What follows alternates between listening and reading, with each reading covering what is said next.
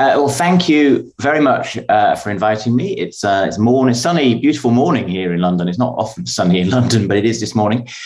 And yes, I'm going to talk about electronic health records. Thank you for the introduction. And I have never been to Kyoto, so one day I will, I'm sure. And I'm going to talk about electronic health records and their use. And for much of my career, I've been using different forms of computerized health data, and initially data from the UK only, and then increasingly data from many other countries as well. And I do think we can get a huge amount of great research from electronic health records, but I do think we do need to make sure we're doing the best we can. Thanks to many people who have helped, and with various bits of work over the years. And I also just want to say thanks to John Ioannidis for the paper he wrote in 2014 that really started me thinking more and more about this need to get really good research out of whatever we do and how we might go about that. So I guess I'm talking about part of the kind of big data revolution, as it's known. And is big data, it's a new catchphrase that's used all over the place. It's and is it really something new? And I'm not sure if it is something new. I think we know we have more and more health-related data, computerized data available for research. That's one thing. And we also know that genomic and metabolomic data are available now on a scale that we couldn't have imagined 20 years ago, 30 years ago. So the big data, it is kind of literally true. There is an awful lot more data. And I'm going to talk about the first part of this data explosion today, this explosion in clinical data, and how we go about getting better research out of it. And I guess the main point I want to get across is that using computerized data gives us extraordinary opportunities. And the thing I'm going to talk mostly about is we need to resist the idea that we can therefore do really cheap and really quick research. And of course, that's an advantage in one way, but the world doesn't just need a huge volume of research. It really needs to be the right research, and it needs to be robust and reliable and addressing the important questions. And ideally, using these data for research that we otherwise couldn't be done, and it's really up to us to ensure we take the opportunity to do better research, not just more research. And I guess that's my take-home message of the whole lecture would be, it's up to us to do better research, not just more. So I'm going to use lots of examples. I'm going to talk about things we've done over the years, trying to illustrate what can be achieved and what can go wrong and some of the challenges. And I'm going to talk specifically about a new area of a new platform we've developed specifically for COVID at the end, which illustrates a lot of the points I'm going to make through the talk. So how can we do better research? So this is one of those kind of airport books you always see, Conquering the Seven Summits, this was called. And I've slightly adopted the cover because it wasn't actually an 11-step program for better electronic health record research. It was a 7-step program to get more profit out of business. But the point is that it seems sensible to me to try and break down how do we get better research into some components. And of course, there are many components, and I'm going to present 11 key things for me today, but there are others, and they're not set in stone, and they're arguable. But I'll present what I think are 11 particular things we can focus on to make sure we're getting better research. And step one, with all this data, and perhaps the one thing that is true of the big data revolution is that we need new approaches and new methods to deal with all this data. And in the use of electronic health records, particularly when we're looking at the impact or the effectiveness of different interventions or the effects of something on health outcomes, I think we have a massive problem, and one of the major challenges is overcoming confounding.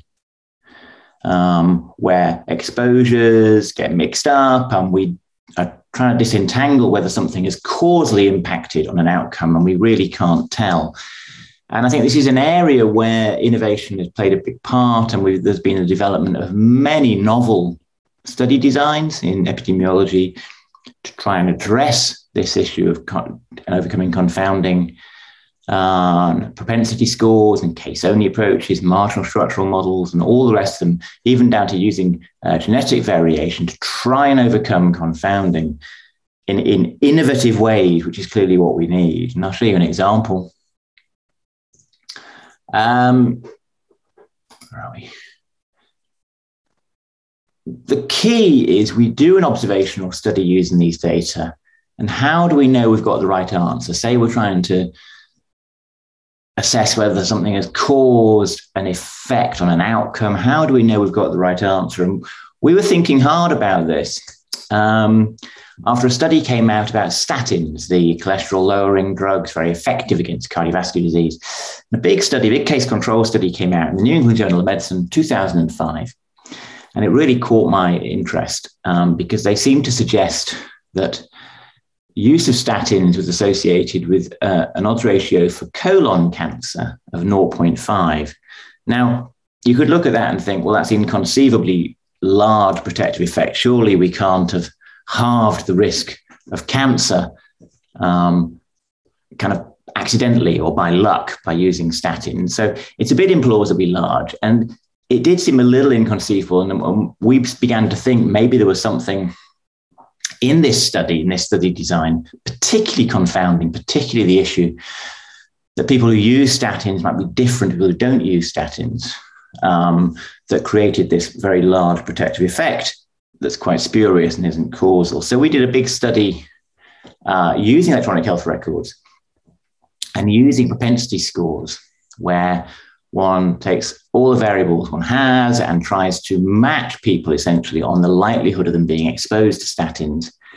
And we did this study, and what we did to try and ensure we were getting the right answer was validate the answer we were getting against things that we thought were already true. So we thought already that statins protected people against heart attacks and that we should see a protective association against heart attacks, which we did in our study, and we got roughly the same answer as one sees from trials with a little bit of variation. So it gave us a lot of reassurance that we were getting the right answer by looking at heart attacks. Then when we looked at cancer, we saw no effect whatsoever. So nothing like the halving in incidence of colon cancer that was seen in the previous study. We saw no effect whatsoever.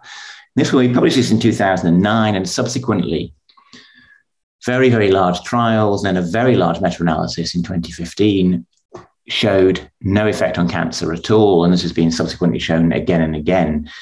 And it convinced me that we could, using these innovative methods, overcome confounding sometimes, and that we could validate the answers we're seeing against answers we already think are true, to give us reassurance and try and convince ourselves that we're on the right track and making the right progress.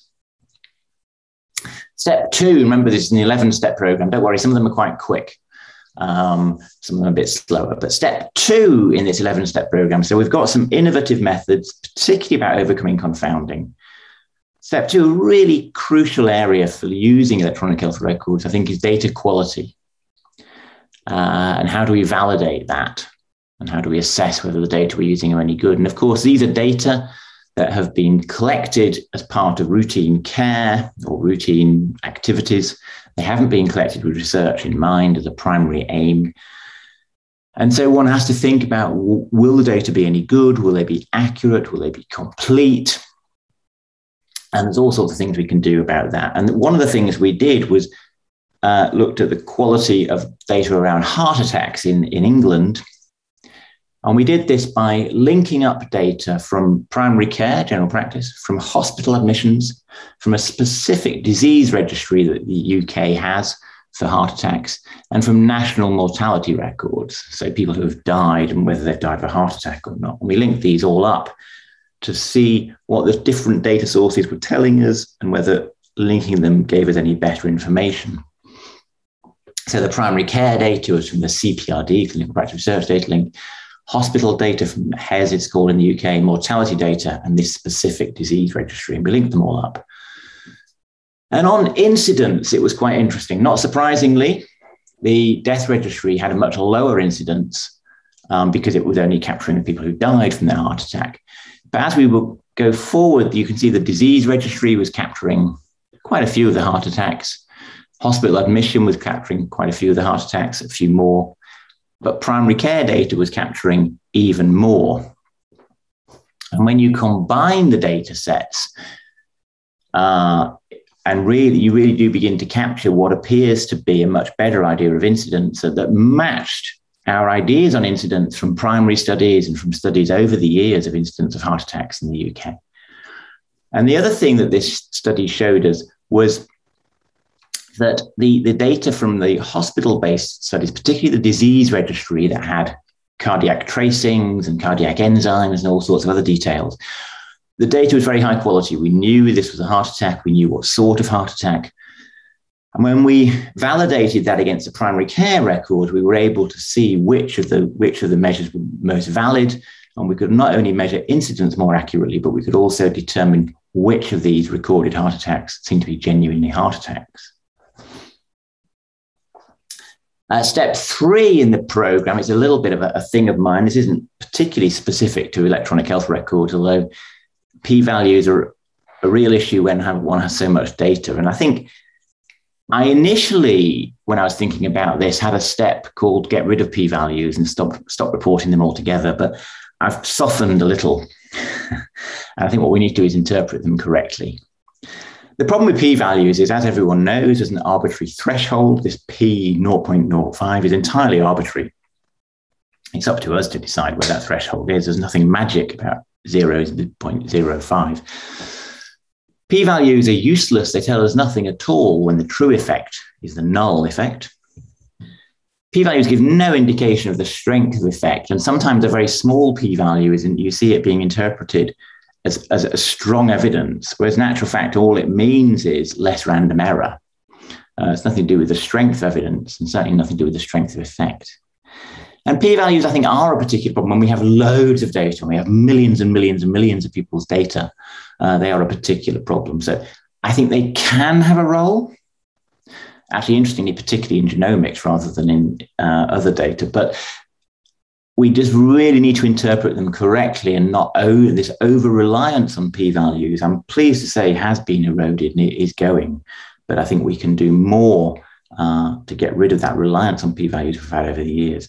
And particularly this issue that they really are useless when the truth is null. So if we're truly looking at a situation where there is no effect going on, then p-values really will be of no value at all.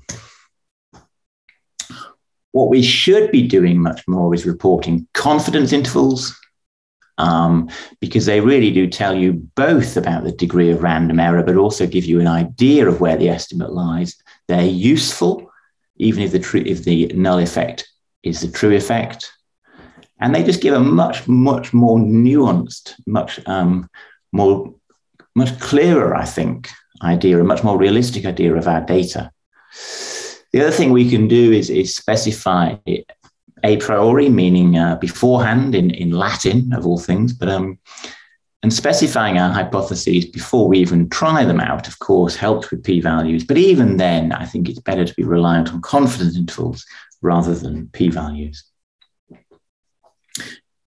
They give this precision of estimate, confidence intervals, and they can, of course, p-values can, of course, have a useful role when a design pre-specifies millions of comparisons. So in omics, and you'll be aware of genome-wide association studies, then of course we know we'll be doing millions and millions of hypothesis testing. And p-values do, of course, have value there in sifting out possible signals that are worth pursuing in greater detail. As long as we're not using them to say, right, we've found the truth, then I don't have an issue with them. So they can be useful. So rather than get rid of them, use them when they're going to be useful and interpret them correctly. It would be better than get rid of them. Research transparency is a really big thing for me. And when one thinks about the empirical scientific method, and you think of a scientific paper and what a scientific paper is there for, and historically, scientific papers came from a detailed reporting of methods such that other scientists could reproduce and redo a study if they so wished, and could reproduce the findings of a study. And that's the point of reporting methods in a paper. And some of you know in Nature, for example, Nature, the journal's big papers, they often put the methods in sort of smaller font at the end of a paper, and they're often very long. But they're there as a reassurance, and they're there as to be used sometimes to allow other scientists, if they wished, to recreate and reproduce a scientific experiment. And when we're using large-scale computerized data, I think we've lost this reproducibility as an aim. And I think it's really important that we maintain it, and that we're using these data and producing findings, and we need to document things such that other scientists could come along and redo our study and assess whether they get the same findings. And it's really key to the empirical scientific method that we hold with such high value, and rightly so. We do need reproducibility. I think lots of things can help us. We've done some work whereby all our coding systems and the codes we've chosen and how we've chosen them, we routinely report on a thing called Data Compass at the School of Hygiene. I'll show you an example. And of course, increasing use of GitHub as an example, and I'll show you this in relation to COVID later on, means that not only can the clinical codes, but even the programs that have been run and how they've been implemented can all be transparently available to other researchers. This is an example of a Data Compass entry from one of our studies. So we published this paper in PLOS Medicine, and this is a sort of a supplementary material that we maintain, which gives all the coding and the clinical coding and the details of the data and all sorts of other things that would allow other scientists to come along and replicate what we'd done, reproduce what we'd done if they so wished. The other thing about transparency is having pre-specified protocols. And I think if you go back a long way, decades perhaps, whereby basically every health-related research project would involve setting up a study, getting ethical approval, and going out and collecting data from participants. Then, of course, by default, almost everyone had a protocol already developed. And then we started to get these large-scale studies with lots and lots of data collected, and then increasingly large-scale studies where the data weren't even collected for research. They were just available from health records. And people started to analyze these data, I think often without having a protocol, just analyzing the data, see what their data throw up, and pursuing it. And that clearly can be of value if it's done properly in terms of exploring possible hypotheses and mining the data for signals and things. But often I think it was done in quite a selective way, and spurious signals getting thrown up all over the place. And one of the things that I quite like about these large-scale international resources that are becoming available, such as UK Biobank, which is a cohort of 500,000 people in the UK, and anyone around the world can apply to use the data. And one of the things I like about these big resources is that you have to pre-specify your protocol in order to get access to the data. And this doesn't mean that you have to then do every single line of the protocol that you said you were going to do. And what's important is that, of course, science can adapt and be iterative as you go on, but people can see where you've gone from your protocol, why you may have changed things, and what impact that's had, if everything is pre-specified in the first place. So I really like the fact that these big studies and big data sets are now enforcing people to sort of say, well, if you want access to data, you need to pre-specify your protocol. I think it's real progress. Open data, I think open data can be a big challenge with health data. Health data are clearly very sensitive, very private, very confidential. There may well be ownership issues, either commercial or indeed health systems. And so reproducing and recreating a study from these data can be difficult, because it can be difficult for other scientists to share the data. And I'll come back to this at the end when I talk about COVID and the work we've been doing on OpenSAFELY. Better reporting of science is something dear to my heart. And we did a big piece of work called the Record Initiative, which was a consensus statement around better reporting of studies using electronic health records and other routinely collected data. It's been quite successful, and we did a whole development process of getting people in and talking about what we thought were the important factors. It's really an extension of the Strobe consensus statement. And it provides a checklist for authors and editors of what should go in a paper of reporting electronic health records research. And here's a simple example: that the type of data, and ideally the name of the databases, should be in the title, or at least the abstract. That, whether the data were person level, institutional level, and whether there were any linkages done, and if there were, what methods were used, and how was quality assessed. So some pretty straightforward points, but applying the checklist really does raise the standard of reporting. It was published originally in PLOS Medicine. There's been various iterations and developments since, but they're all on the website. Step 5, replication. Can we reproduce studies? So the whole point of transparent science and reporting methods is that other scientists could come along and replicate. And it's interesting in sort of population health sciences that we've learned a little, I think, from genetics and biology, and with the new sort of genetics revolution since the turn of the millennium, what we've seen in population genetics is that a study can't even usually be published, never mind accepted, until it's been replicated. And that's been true in a lot of the biological sciences for many years, and was quite a new concept, I think, for a lot of population health scientists, this need for replication. And I think the idea is that if an answer is robust and definitive, then it can be replicated. It can be replicated using the same data. It can be replicated using different data in different settings. I'll show you an example. This is one of the first studies that got me interested in electronic health records.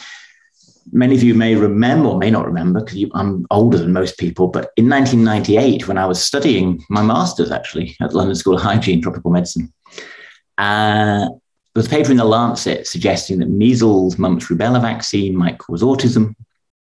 It caused huge uproar. There was a lot of concern. MMR vaccine coverage fell internationally, and measles outbreaks began to occur.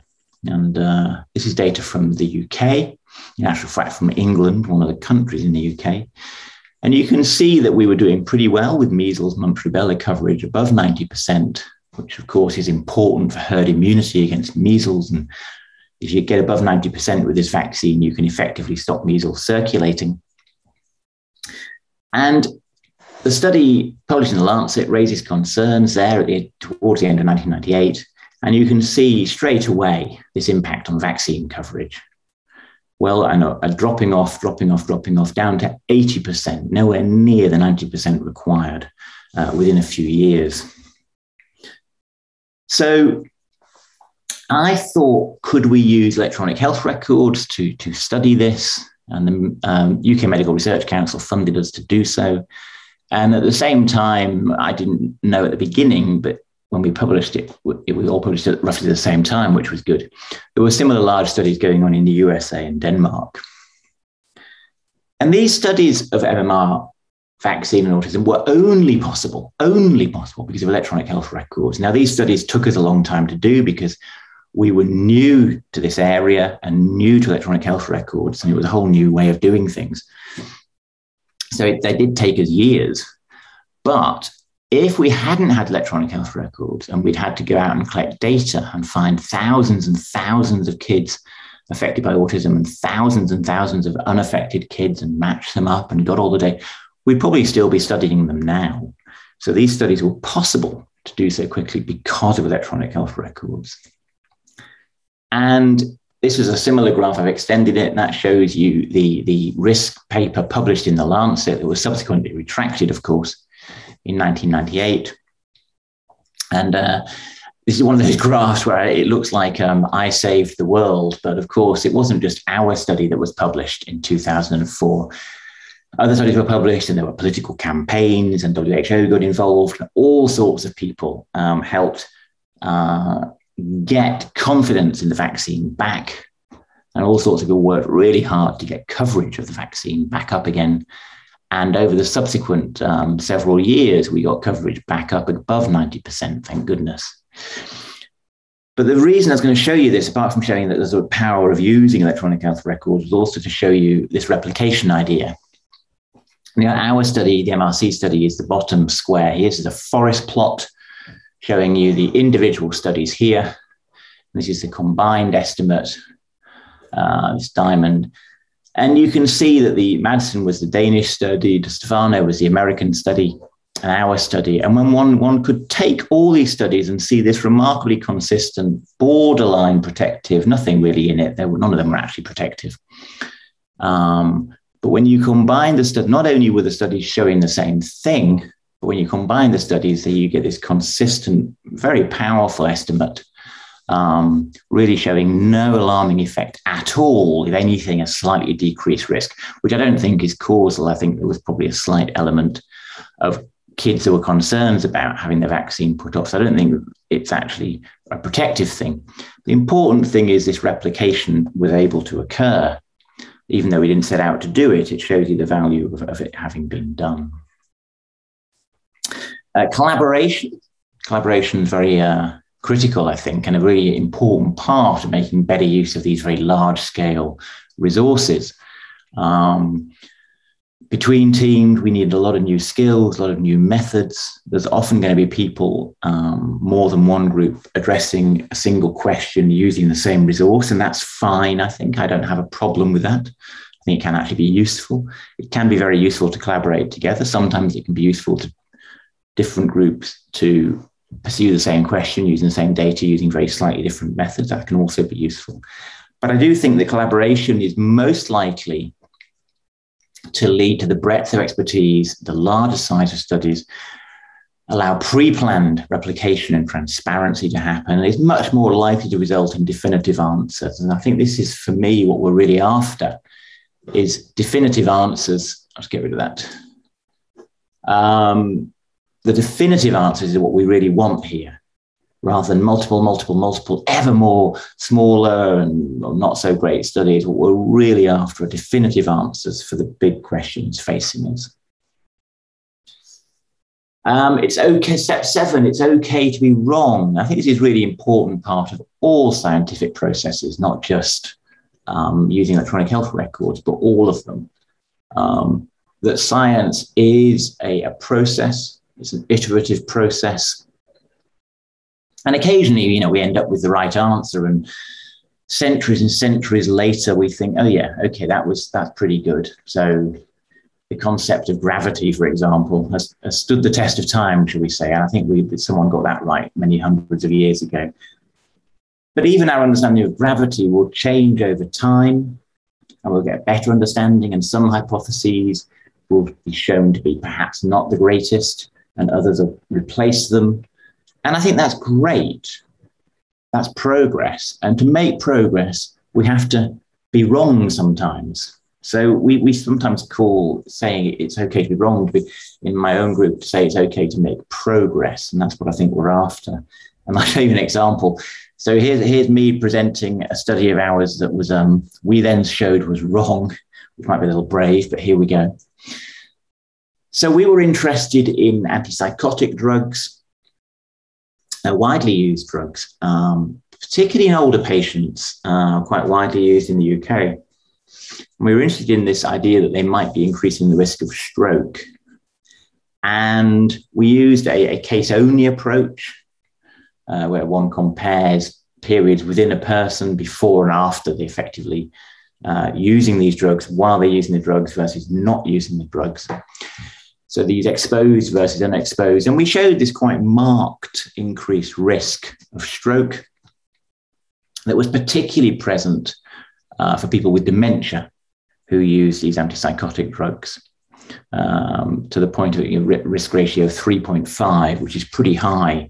So more than a tripling of risk of stroke during periods using these drugs against periods not using these drugs. And we published this in the BMJ, and it was quite influential, and the regulators took it pretty seriously. And it was, we'd done the best we possibly could. And we were doing some more work on this data set and thinking a bit more about stroke and what was happening and the timing. And one of the things we noticed, and this was quite early on in terms of us using this particular method, but one of the things we noticed was that many people's observation periods in the health records ended very soon after their stroke. This is a graph showing that. So this is the count of strokes up here. Along the bottom here is interval until the end of observation. And what we noticed were there were these large numbers of people having strokes whose observation period promptly ended. And it wasn't immediately obvious, but after we thought about it briefly, it seemed pretty clear that a lot of these people were dying from their strokes, but were surviving long enough for them to come back into routine medical care and for them to subsequently die, but they were dying much more quickly than the general population. And what this meant was that their observation periods were being curtailed by mortality and their chance of exposure was being curtailed. And what we did was we worked with Patty Farrington, who developed the case-only approach, and we developed a different approach, a different method of taking this into account, where you adjust for censoring by taking in sort of population rates that you're expecting to see and adjusting for the mortality that happens in your data set. And the middle column shows our initial results that we published in the BMJ, and the column here, shows you after we adjusted for censoring. And you can see that fortunately for us, I suppose, for the world, the main result remained robust, but there were some slight differences in one or two of the results, which did matter, but they didn't particularly affect, I'm pleased to say, the conclusions of the study or the regulatory action that had been taken. But it did show that we'd made progress, we'd further developed a method that we were using, and had basically done a better job of it. And we had got slightly different findings, and that was okay. And we issued a correction, and it was a pretty important experience, I think, for all of us involved, because of course we'd spent a year getting the best possible answers we could, and really thought we had full, robust, answers that we believed in. That within a couple of years, we'd actually developed our methods further and thought we could do better. And lo and behold, we could do better.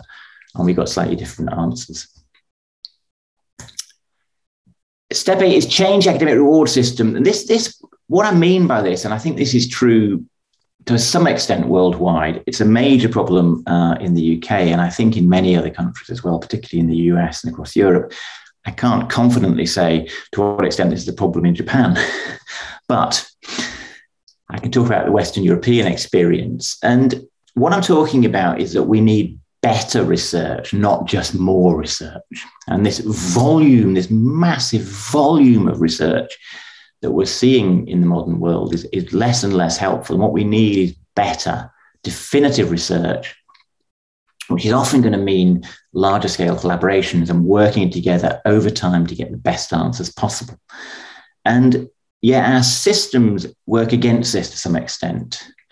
This is an example. I was interviewing on the panel, interviewing for a clinical academic post. And in the checklist of requirements for this job, it was a sort of associate professor level post. Was that, of course, the person had to be a specialist in internal medicine, tick. Yep.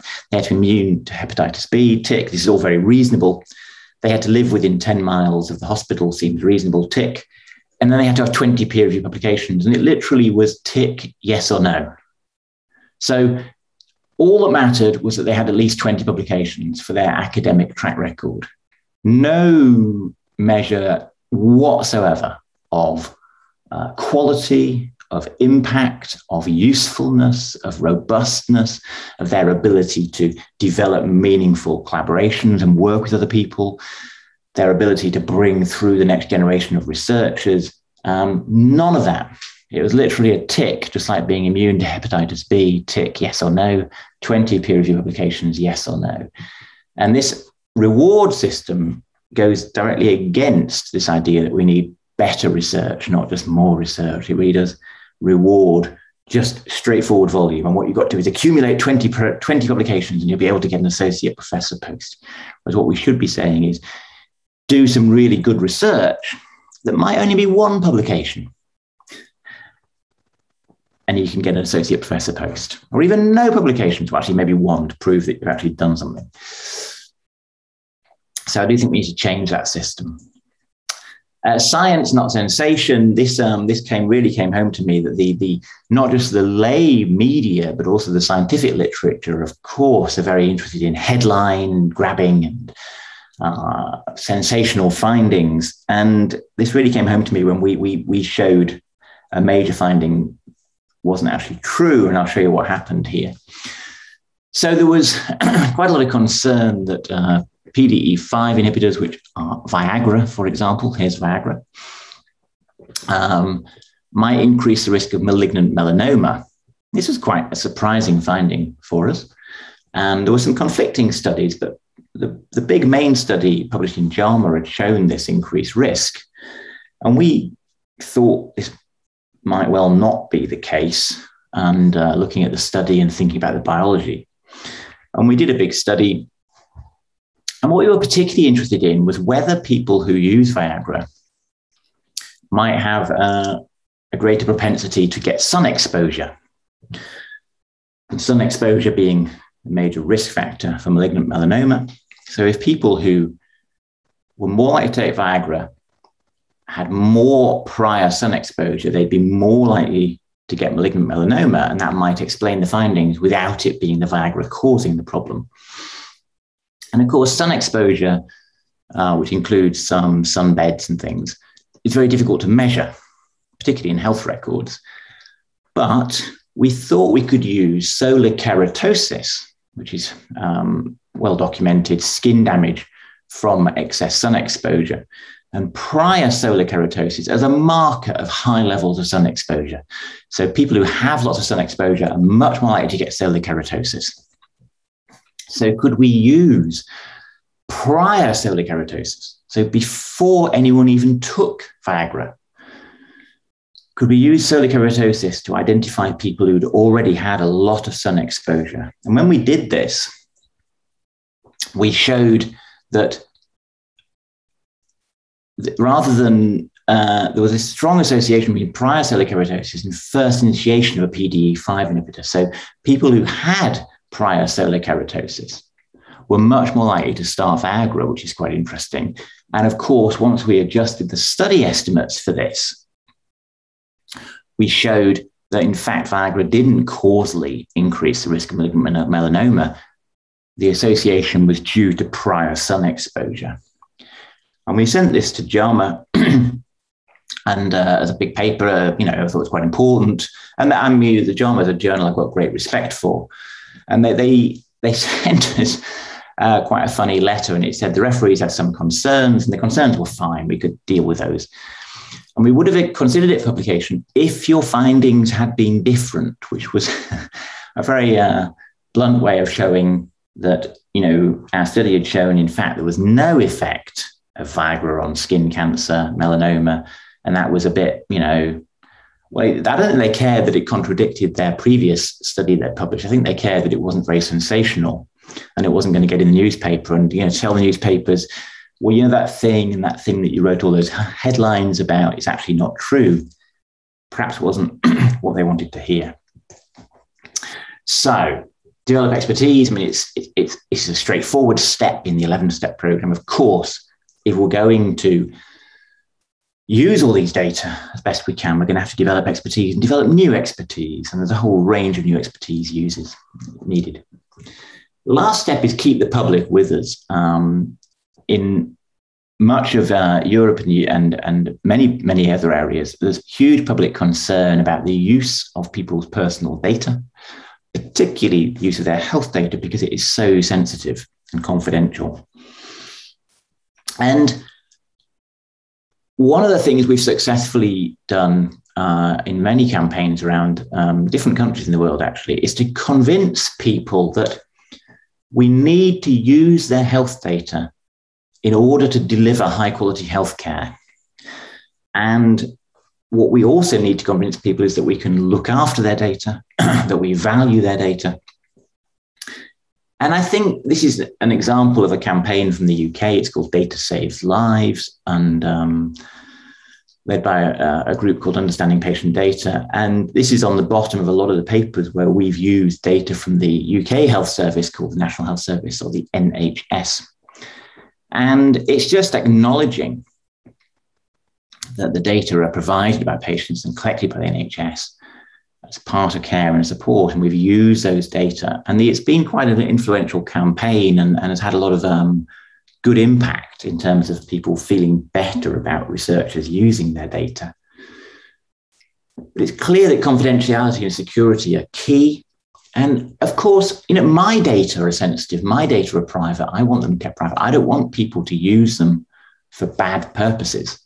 And one of my long-term aims was to think that what people, I think, really want to know, of course, they want to know their data are protected and are secure and confidential. But I think what people really want to know is, what are their data being used for?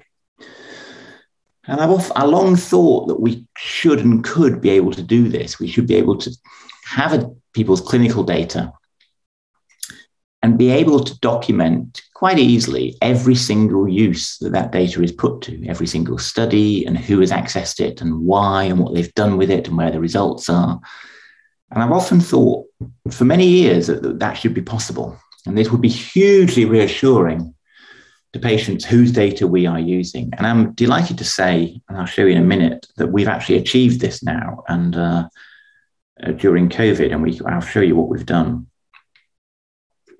Just to finish, before I move on to the COVID example, which illustrates all these points really, just to summarize again, that I think this computerization of health records is giving us extraordinary opportunities for research. It's for cheaper and quicker research. Of course we could do, but that isn't really what we need. What we need is better research that we couldn't do otherwise, not just more research. We really want to be doing the best possible research we can do. This is the 11-step program, just to go over it again. I mean, as I said, these are kind of 11 points I've drawn out as being of particular importance or relevance in making better use of these data. But of course, there are many other equally important issues. These aren't the only 11 by any means. And I just thought I'd talk a bit about putting these sort of ideas into practice in the COVID pandemic, and talk about a research platform that I've co-led development of with Ben Goldacre from the University of Oxford, and with the help of data providers TPP and EMIS, who are clinical data software providers, and NHS England, who we've worked very closely with to ensure all this is done very well and confidentiality is maintained. And what the OpenSAFELY collaborative is, it's a platform. It's not 254 million, that's a typo. Initially it was 24 million, I don't know where that 5 came from. 24 million patient records based on TPP clinical software from primary care. On the left of the slide here. We've now increased that to 55 million through the addition of EMIS software, and we've got almost the whole population of England now captured. And we've got their primary care data. And then, moving along, we've got SGSS, which was the main COVID testing data in the UK. We've got accident and emergency attendances at hospital. We've got hospital admission data. We've got intensive care admission data and clinical data. deaths in hospital and deaths in the community. And we've increased actually more and more data over the time in different data sets, but that's the core of the platform, all linked up. Initially 24 million, now 55 million. And what we've done is accepted that these data, so someone goes to the doctor in the UK, the primary care physician, and the primary care record in the UK National Health Service is very much the central repository. And clinicians such as myself will tap, enter some data. This person's got COVID, whatever it is. And those data are held and stored by the software vendors, TPP or EMIS. And they're held and stored very securely. There's never been a data breach from these software providers. They really know what they're doing. They daily, hourly, every minute link these data to data coming in from hospitals and labs and mortality and all sorts of other things. And what we thought was if we could take the analysis to the data, so let's not move the data at all. Let's leave the data with the software vendors where it's been held securely for years. And let's take the analysis to the data. So the data don't move at all. The data is staying on the servers and the cloud-based parts of these software vendors, and we are taking the analysis to the data. And it means that data don't move around. But most importantly, it means that all use is transparent and reproducible. And I'll show you how we do that.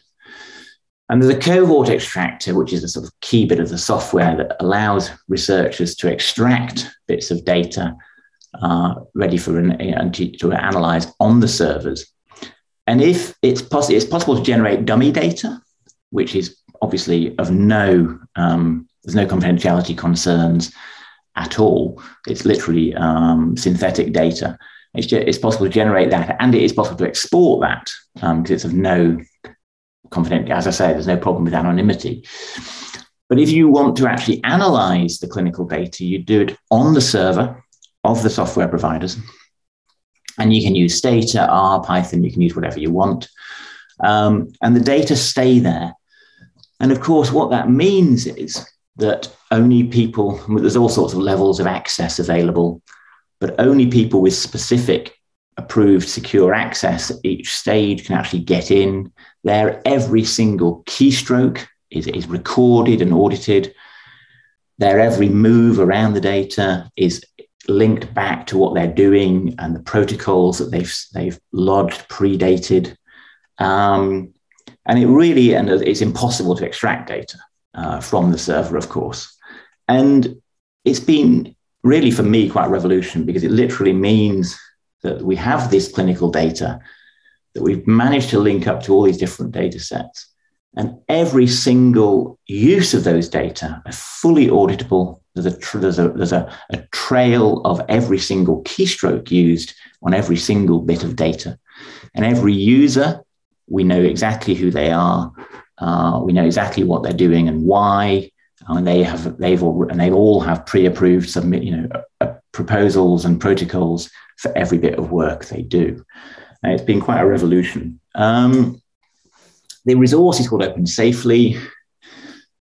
I'll talk about this first article we produced called in Nature. And there's a lovely article in The Economist, of all things, about what a great approach this is that's there. So when COVID hit the UK in March 2020, really was when it really took off. And we started to, I actually was quite ill with COVID. And then I kind of got better in mid to late March. And we started to think about this then in Oxford, Goldacre and I. And we thought we might be able to do this. And it would be really useful for COVID. And one of the very first things we did was this huge study looking at all the deaths from COVID in the UK, in England, actually, not UK, based on 17 million adults. And we published this in Nature, and it really was the sort of largest and most definitive establishment of risk factors for death from COVID. Very early in the pandemic, I say it nearly killed us doing it, but it felt important. And I think at that time, we thought this was a pandemic that was going to be around for a few months. and then go away. So it was we could survive sort of working 14 hours a day, 7 days a week, because it was all going to get better in a few months. So 18 months later, it's sadly not got better. But this is what we did. So it's 23 million or so people in the software, and then we were looking at adults only initially, and then we looked at linked COVID-19 deaths, and we were able to include about 11,000 deaths at that time. Of course, it's climbed a lot since then. I won't go into the methods. As you can imagine, I could talk for hours about the methods. Let's suffice to say we did it really properly, and essentially the results you'll see are based on Cox regression. This is just to show you, you're not supposed to be able to see it, it's just to show you these are risk factors of varying source, and these are the effect estimates, and they're 95% confidence intervals, and there's various versions of this graph. What's great is when we publish this on the web, within about 10 seconds, I'm not kidding, about a minute maybe, someone somewhere, a Star Wars fan, had decided that these little things look like Star Wars fighters. I can't remember what they're called now.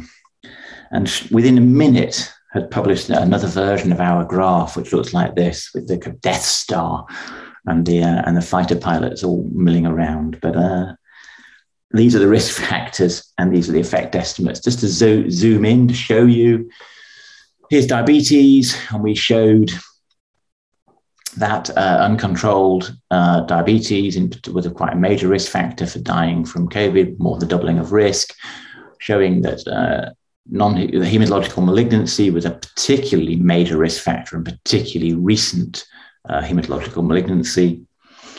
And here's some results by age showing this incredible age gradient, which was become apparent really as we were doing this study.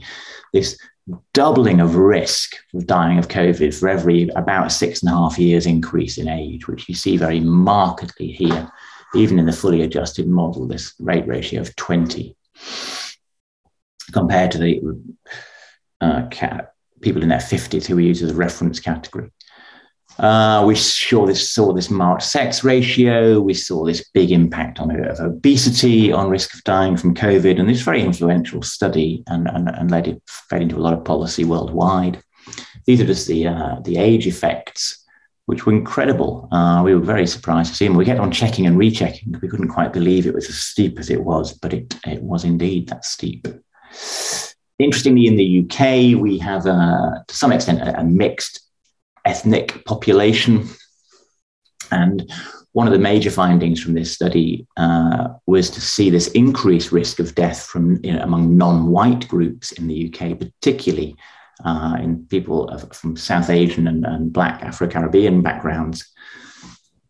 And we also saw this marked deprivation effect, whereby people living in more deprived areas of England had close to a doubling of risk of dying of COVID compared to people living in affluent, richer areas. So we've used it for lots and lots and lots of things. Since then, of course, we published a big paper yesterday on COVID and learning difficulties, for example, and we're doing lots of work on vaccines and all sorts of other things. But the point of it is today was to really show you that this is a secure platform where we're holding the data securely. The data don't move. All the work is transparent and reproducible. So every bit of code, every bit of coding, everything we do is all there for people to see. And people can come and reproduce what we've done as and when they need to. Lots of other outputs. So to finish, it's up to us to do better research, not just more research. That's what I really want to get across today. Here's some of the 11 things I've talked about mainly today, and try to illustrate different aspects of that. And thank you very much for listening. I will stop sharing.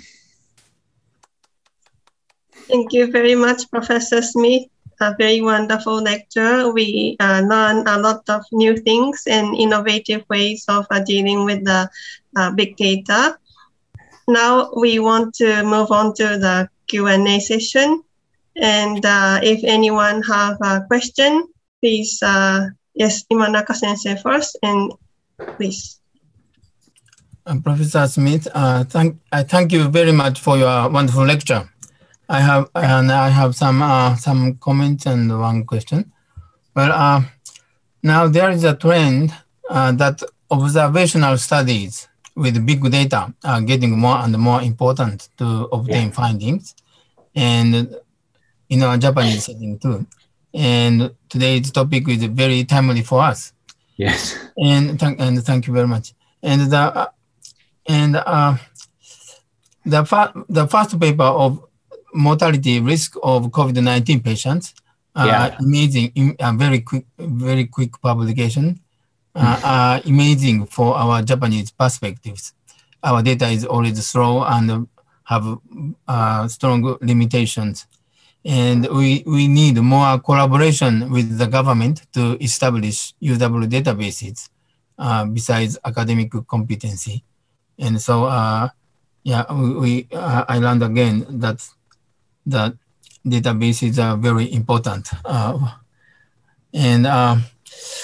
And you should, at the total of the lecture, you showed us the key points comprehensively and concisely to improve the analysis and to understand the analysis results.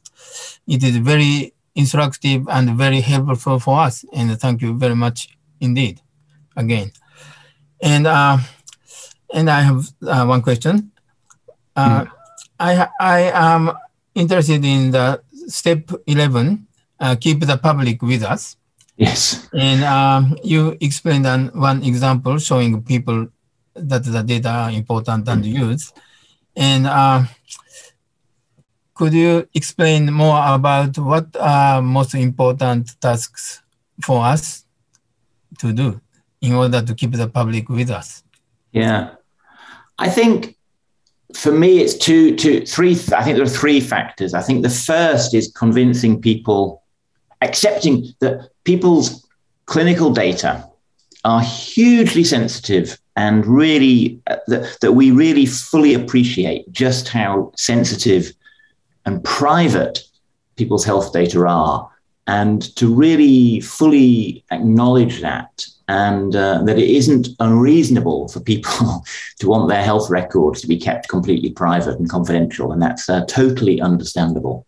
And I think that's the first thing to say, because I think there's some suspicion that researchers don't understand that or don't appreciate it, but of course we do. But I think it's really important to keep saying it. I think secondly is for people to understand that while health data are special, we do need people's health data to be able to be run a high quality, effective health system. And people know this. So if you take data on COVID vaccination coverage, how could you run a decent COVID vaccine campaign as a country without knowing who's been vaccinated and who hasn't, and which groups are getting the vaccine and which ones are not, and where? And people know that we need to use their data to run an effective health system, and they accept that, but it's quite important to remind them. And I think the third factor is there's a suspicion that may be a little bit UK specific, but I'm not sure, that people are worried that their data are being sold and used for people to make profits out of, that are not benefiting the health system. So there's always a worry that their data are being sold to Google or to Apple to do things. I don't think people believe that Google and Apple are going to do evil, but I think they're worried they're going to use people's patients' data to make profits that are of no benefit to the country and no benefit to people. And I think that is a major concern in the UK, and it's one that comes up again and again and again. So, and I guess lastly, just a last fourth point would say to always remember that, and it's true, that these data do belong to patients. Just as these are data about, my data, my health data, I really do believe it belongs to me. It's about me. And I really do think it belongs to me. So I think accepting that it's perfectly reasonable for patients to have a strong opinion on what happens to their data is another thing to acknowledge. But the profit venture it's a big thing in the UK. It's a big worry in the UK for people. And it's a little bit difficult to define but it definitely causes a lot of concern. I think, thank you very much. The third point is also important for Japanese situation too. Yeah. Thank you very much. So now I want to open the floor for questions. If any of the participants have any questions, please either raise your hand or put on your microphone and ask Professor Smeeth question. While other people are thinking, I also would like to ask some questions. So you mentioned that open data, use of open data is a challenge. And you explained a little bit about ownership issues also, but can you, in your experience, can you explain a little bit more in detail in the case of UK or England, what exactly is a challenge or difficulties that you will be facing when you are using open data? I think the big challenges in the UK are the open data is ensuring that the data are indeed kept securely and confidentially, that there's the idea that it's possible to anonymize these data. And in fact, we've shown time and time again that you can't anonymize them. And if you totally anonymize them by taking out any possible thing that could link back to an individual, you make the data pretty well useless, apart from for counting things. But so a really key challenge in the UK is keeping people's confidence, because we have a National Health Service, which, you know, and particularly in primary care, general practice, more than 99% of the population are registered with the NHS general practice system. And so it offers huge opportunity for research using these data. But at the same time, people can refuse to allow their data to be used. And that is an issue. It's called opting out. And of course, the more people who opt out of allowing their data to be used, the worse it gets. And it's a fairly low level of people who opt out at the moment, very low level. But it is possible that more and more people will as they hear of these concerns. So the challenges are there, and we just really need to keep public confidence up. And as I said, I think the main thing to get across to people is that yes, health data are special, but no one would ever try and run an education system without data on the education of the kids.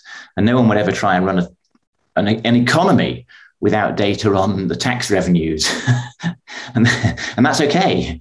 And so it's the same thing. You wouldn't try and run a health service and provide care without data on health. And I think getting that concept across to people, that while we accept health data as special and important and confidential, if people want a decent health service and want good healthcare and want us to know that vaccines are safe, then we need these data. And there's no other way around it.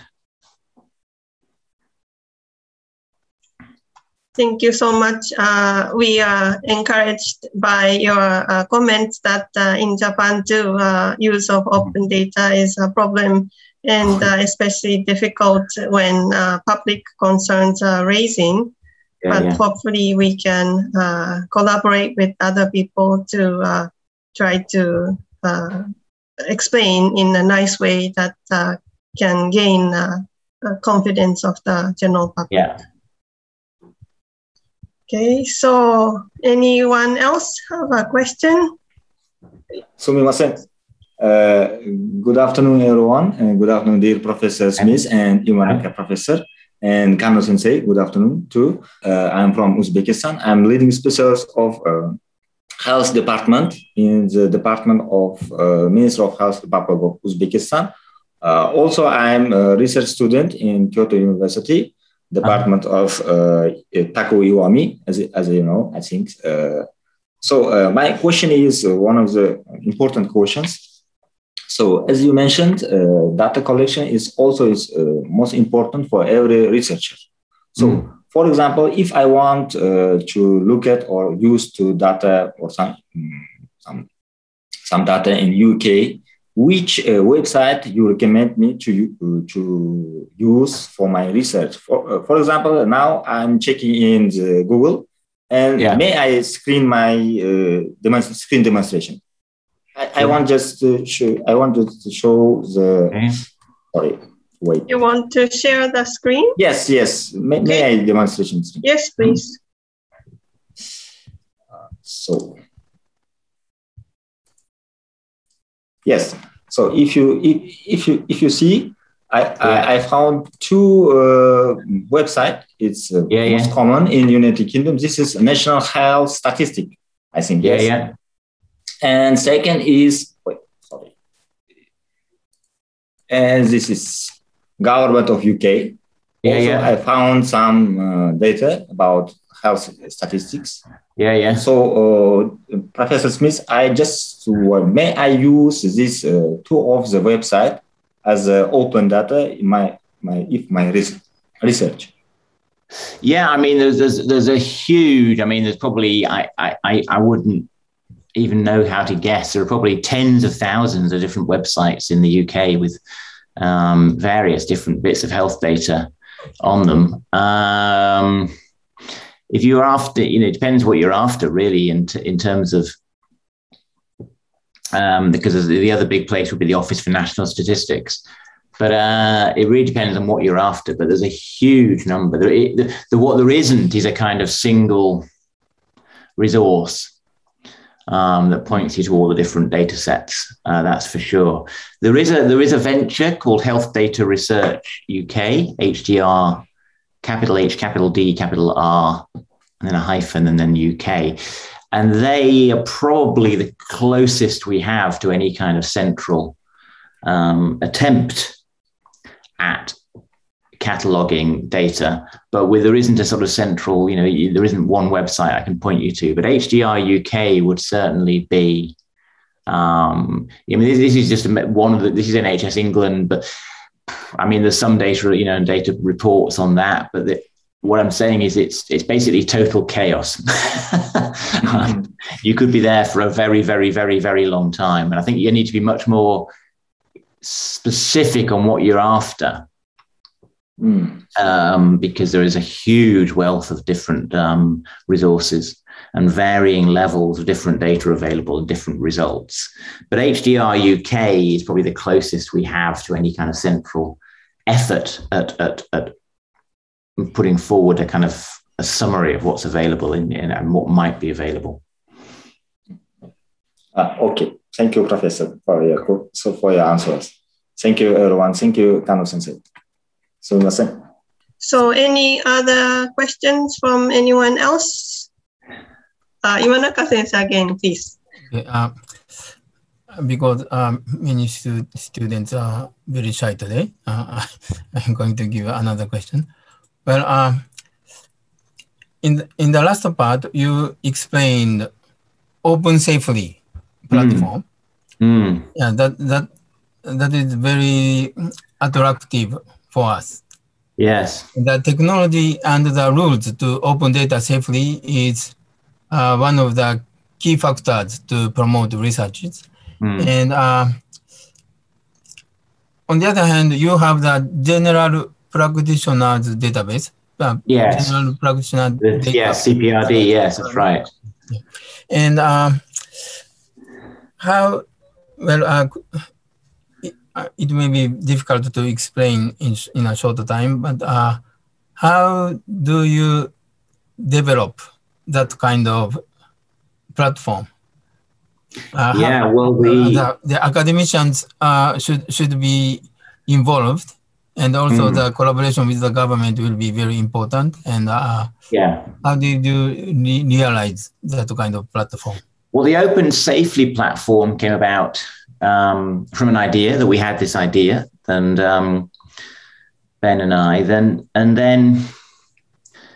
the data, the clinical data, are held by the software developer. So the clinical software is the front of, as a clinician, what I see is the software when I'm entering data about a patient. And the software providers hold all the data, and we knew they held the data. And they hold it very securely and very well, and they've done it for decades, and they do a great job. And we wondered if it was possible for us to analyze data on their system, within their system, as a secure way.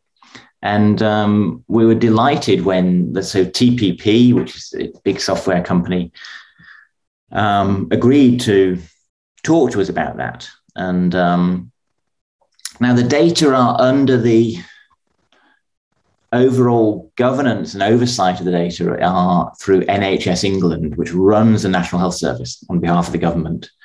And the data are collected as part of NHS Care. So NHS England have ultimate oversight of the data. So we got approval from NHS England. That was quite a job to do this. And TPP, it was a working relationship, and they've contributed a great deal, actually, I have to say, and give them credit. And I think, to be honest, it was an opportunity that came about because of COVID. I think because of COVID, people were willing to really make all the extra effort we were asking of them, and to really do extraordinary things that I suspect without COVID, we would probably still be trying. I don't think we'd have got as far as we got. And so I think in a way, COVID kind of forced people or made people sit up and think, okay, let's try this because we really need to do something.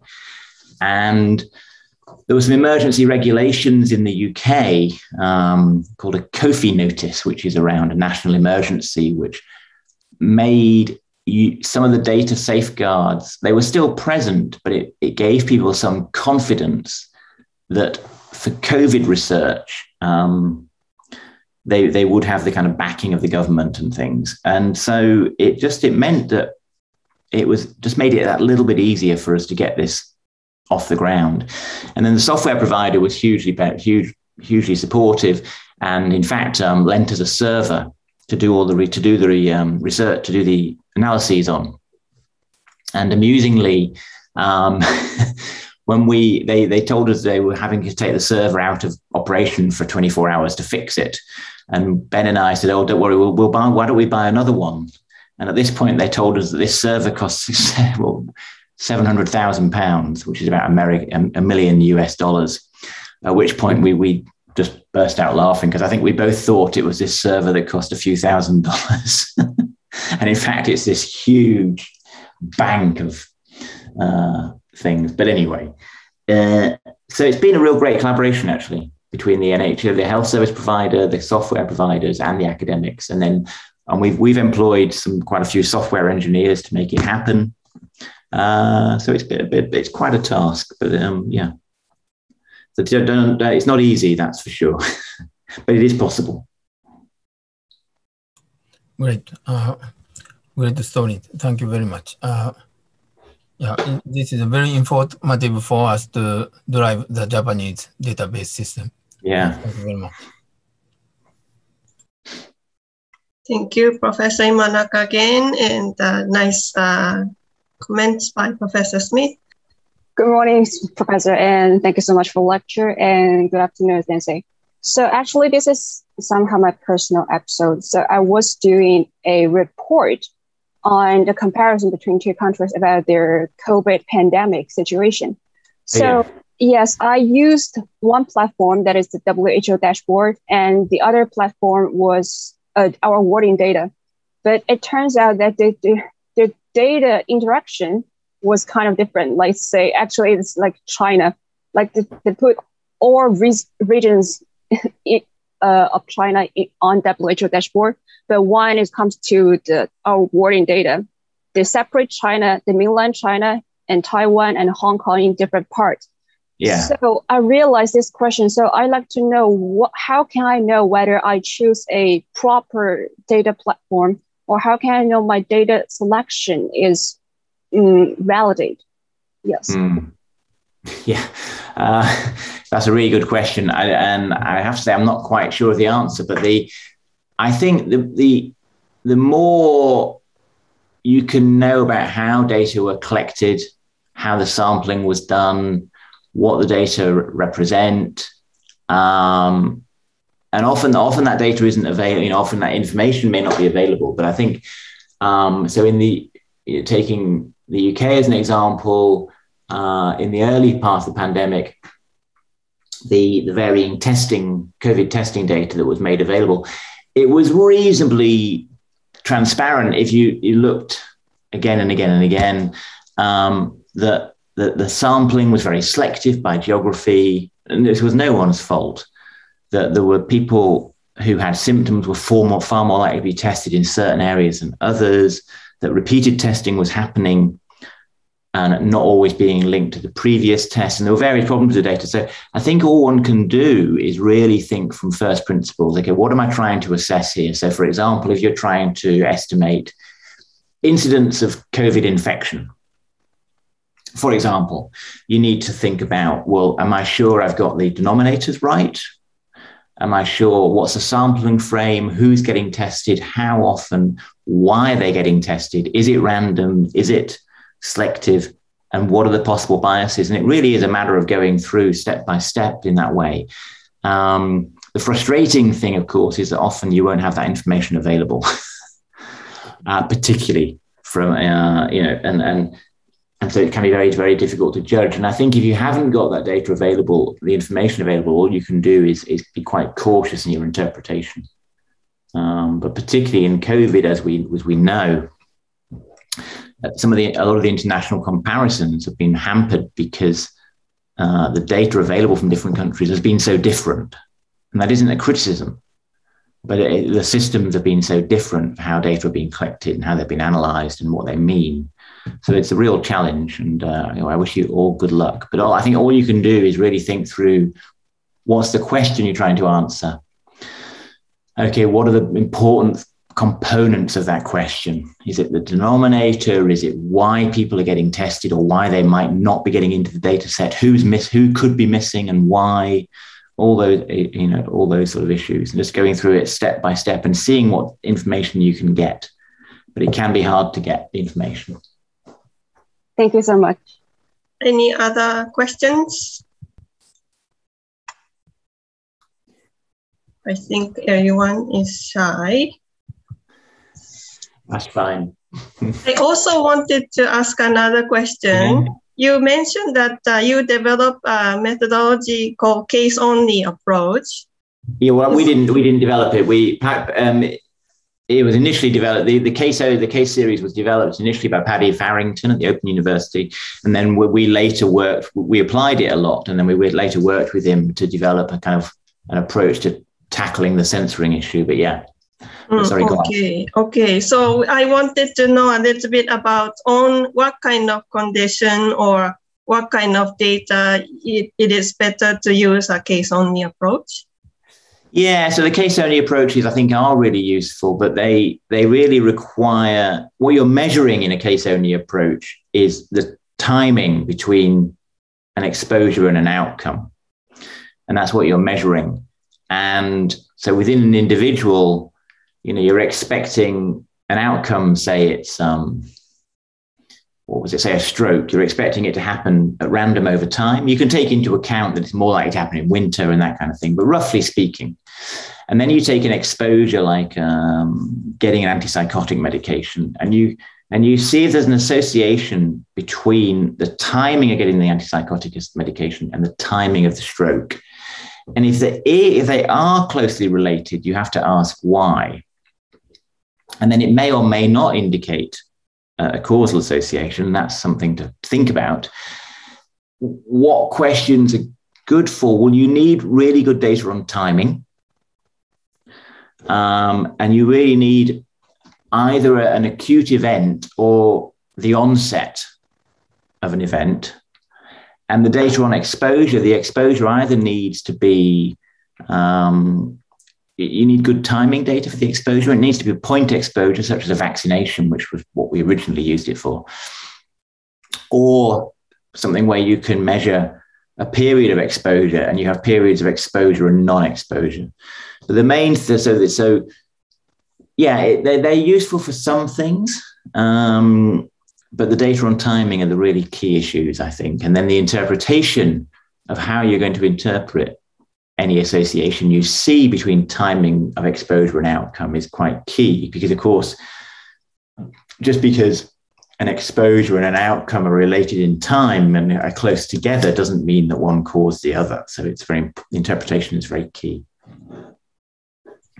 Okay, thank you so much. I learned so much, and hopefully other participants too, that this new, maybe it has been going around, but for me, it's a new insights that I felt like by hearing what you said, we can think about more innovative research design to do a new type of study. Any other people question?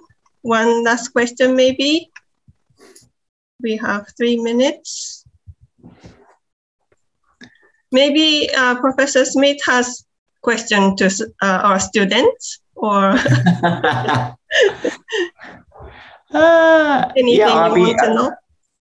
Yeah, I have very little knowledge of what computerized or electronic health record data are available in Japan, and whether I don't think you have a single, I know you don't have a single system, but I wondered what data were available for research and whether people are doing research on that. And I'm aware that some individual hospitals have good data systems, but I don't know about linking up on the population level, the extent to which that's happening in Japan. I don't know if anyone wants to answer that. Professor Imanaka, would you like to say a few things? Yeah, you are correct. Yeah, we have several large-scale vendors which provide electronic health records, but they are not in the common platform, and so we cannot collect the data as a whole at the national level. That's the problem, and we have only the database of claims data at the national level. But we have a lot of limitations to use that data too. And so we have been discussing how to standardize the EHR database, but we have a large data, but we don't have the national level comprehensive data yet. Yeah. And now we don't have that time left. But for example, we have, if you or some members in London School have some interest in comparing healthcare, for example, COVID-19 cases between Japan and between the UK and Japan, we'd like to have some collaboration in this comparative research. Because, for example, in Japan, we have a lot of elderly people, and we input a lot of resources to elderly care. Yeah. And for example, any elderly people can enter ICU in Japan. Yes. And we do a lot of input for this region, and so maybe there may be some big difference between what's happening in the UK healthcare system and in Japan, and so it may be helpful, maybe possibly for both national health system. And we would like to continue our collaborative work at the school level, including many members and many graduate students. And thank you very much for your wonderful lecture today. We learned a lot and inspired. Thank you very much. Well, thank you all. Thank you. Thank you. Sorry, I have one question from one of the participants sent to me, so I just want to read this question to you. Observational studies of the COVID-19 vaccine are very similar to the results of RCTs. What do you think about this point in providing causality in observational studies? That's the question. Yes, I think they have been quite similar, and I think that's because mostly because of the people are coming forward are quite representative. We're not getting very selective groups coming forward. So I think the fact that we are getting people are coming forward as vaccines become available and people are keen to get the vaccine. I think that we're seeing very similar in the UK, that the observational studies are providing quite similar answers to the randomized trials, and we're seeing effectiveness. So I think it reflects the fact that there isn't this strong confounding one often sees. Although we may see that later on when we get to 85 or 90% coverage, that the last 10% who are not vaccinated may actually be quite different to the vaccinated. But at the moment, I think what we're seeing is as vaccine coverage is being rolled out, that the vaccinated and unvaccinated groups are actually very similar to each other, because it's simply a matter of time and location and vaccine availability that's determining whether people are vaccinated or not. So, but that may change over time once we get to high coverage, I think. Thank you so much. I hope this answered the question. And now the time is up. So I once again would like to appreciate very much Professor Smeeth for taking your valuable time to give us a lecture. Well, thank you for listening. Good luck with all your work and your careers, and good luck with the Olympics is all I can say, amongst other things. That's such a nightmare, but hopefully you'll be able to see on TV. And yeah, I'll be watching on TV at least, safely distanced. Yes. Yes. So thank you once again. We appreciate very much. We learn a lot, and hopefully someday we would like to invite you to Kyoto. So please remember until then. All right. Okay. Bye all. Thanks again. Goodbye. Thank you. Thank you very much. Bye. This is the end.